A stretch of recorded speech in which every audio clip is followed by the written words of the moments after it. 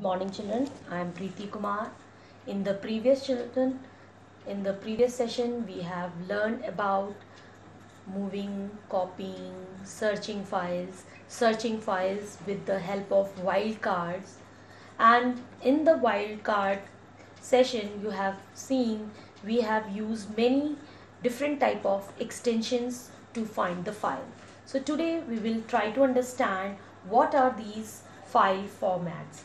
So understanding different file formats, students, you might have noticed that while finding a file or folder using wildcard characters, we made use of the file format, extension of a file.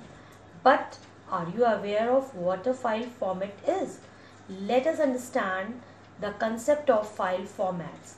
Different types of files can be stored in the computer. Example, text documents, image files, presentations, etc. Each type of file has a different file format, extensions associated with it. A file format is a standard way of encoding information in a computer file. It is generally indicated by the file's extension. A file extension contains 3 or 4 letters appended at the end of the file name, separated by a period dot or dot sign. Some of the most common types of files with their file formats are documents. A file saved in Microsoft Word has the extension .doc or .docx. Spreadsheets. A spreadsheet created in MS Excel has the extension .xls or .xlsx. Image files. Image files are usually saved with a number of file formats such as GIF, .png, TIFF, etc. Audio files. The sound files are saved with an extension .mp3, .wav, etc. Presentation. A presentation created with MS PowerPoint is saved with an extension .ppt or .pptx. The file types is also indicated with a file icon. For example, Microsoft Word, PowerPoint, Excel, etc. So children, try to understand. I have saved few files here. Try to understand the extension and its picture. See, few files are here. With the file only you can understand which program it belongs to. Suppose X is here, so automatically you will understand this is an Excel file. Here this audio symbol is there, so automatically you will understand this is a audio file. Here the picture is here, then automatically you will understand this is a PNG file. Now if you want to check also which extension it is, so just simply right click, go to properties, and you can see here MP4 video file VLC.mp4 is there. Automatically whenever you save any file in the audio or video, it will save in this format. Here in this you can see the properties .xlx is given.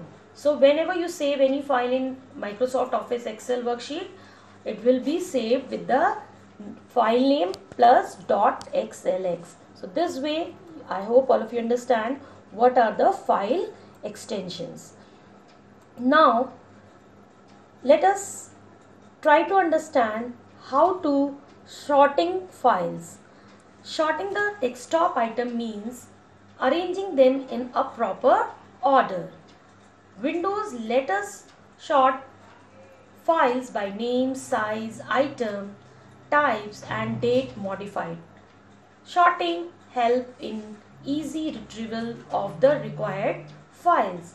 There are 4 ways you can sort a file of your files. There are 4 ways you can sort a file of your files. Name, selecting the option order. Name helps you selecting this option order files alphabetically by file name. So just let us see. I'm clicking on the empty place, then I will say sort by, then you can see I'm going to choose the name. You observe what changes will appear. So what it does, it arranges the file in alphabetically.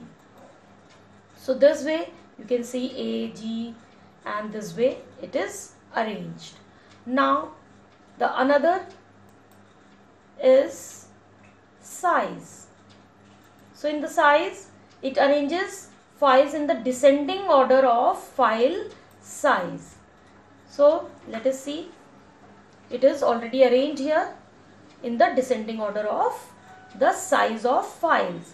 Now item types, group the files based on their types. So let us use this item types. So it has grouped the files according to its type. Now date modified. What is date modified? Organizes files according to the date these were last modified. Now I'll choose this date modified. So whenever it was modified according to that date, it is arranged. So Windows 7 also gives us an experience of working with multiple applications. Suppose just now I am reading the text from this file, this window. Now I can open another window like MS Word, and even I can open Paint. So parallelly I can work on it. So how can you get this option? Just right click the mouse button on your taskbar and just say show windows side by side. So you can see windows are arranged in this way. You can arrange many windows, many applications like this. So this way I can type here, I can draw something here,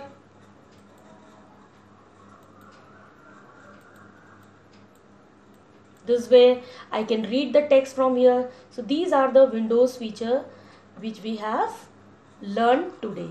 So children, you can practice, and if you don't have a system at your home, whenever the school gets open, you practice in school. Thank you children.